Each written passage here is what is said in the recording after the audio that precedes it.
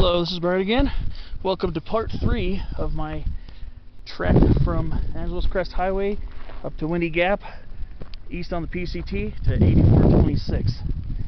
So I'm a little bit past Windy Gap, a little east of it right now on the PCT, and I've just entered this incredibly beautiful white fir sugar pine forest on this north-facing slope here, and the shade is very well appreciated because it is a very warm day. And today's July 27th, and it's a very warm July 27th. We're in the middle of a heat wave in lowlands. Up here, it's probably in the upper 70s. I mean, it's not super hot up here, but it is warm, and the sun's very intense. But yeah, I just had to take a little extra time to show you guys this beautiful sugar pine forest. Sugar pine, white fir. Nice beautiful sugar pine here, Pinus lambertiana. Then we got this really stunning white fir right here. This is Abies concolor. Very stunningly beautiful tree right here. Looking very nice and lush.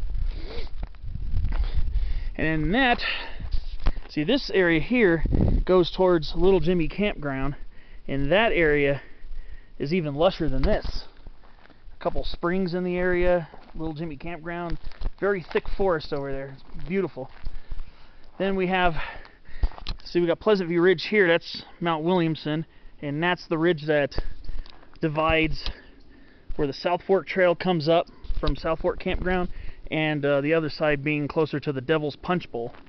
So you basically follow that ridge. Follow that ridge with your eyes. I mean, you can't do it very well here because of the tree cover, but you follow it with your eyes. You'll follow it down towards right near where South Fork Campground is, and I believe near Big Rock Creek Road. But here we are, well above 7,000 feet, getting closer to 8,000 feet. Not quite yet, I don't think, but some beautiful forest up here.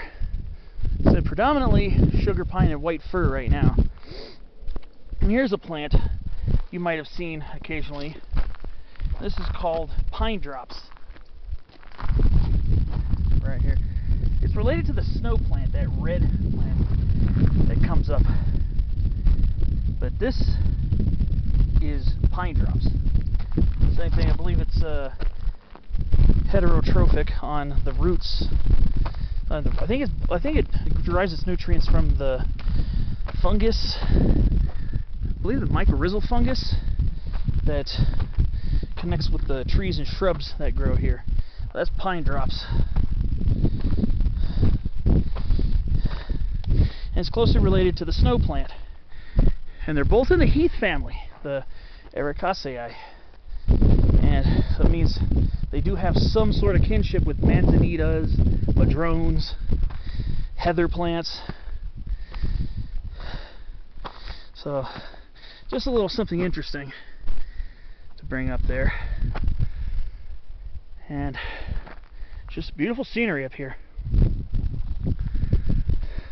Basically, in short order, this area is going to start becoming more exposed, a lot sunnier and hotter as I round the ridge, and especially heading towards where the curve fire cleared over the ridge from the south side to the north side.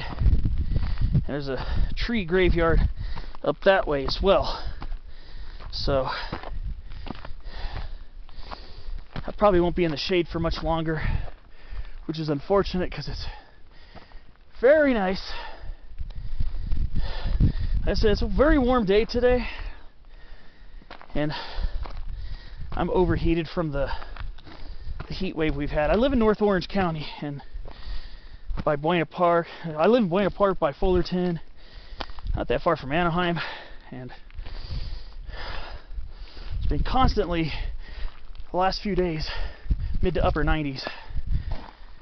Got near 100 degrees a couple times this week. So I'm just very sapped of energy. I have very little energy when the weather gets hot, and it's taking its toll on me. But I'm just taking an easy pace, Still improving from my accident a couple months ago, but starting to feel better. Hiking's starting to improve,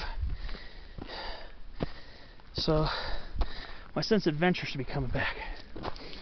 As for now, I think I'm going to find a place to sit and bust open the water. So I'm getting close to the exposed part of the hike. Peak 8426 might be over past that over there, I'm not sure. But I know we go into the tree graveyard here, and then we start doing switchbacks.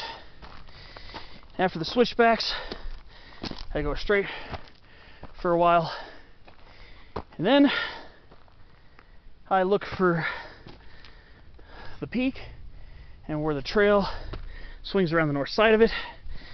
That's where I know I'm getting close. But I'll see you in part 4. We'll be at the junction where I start my cross-country walk up to the peak.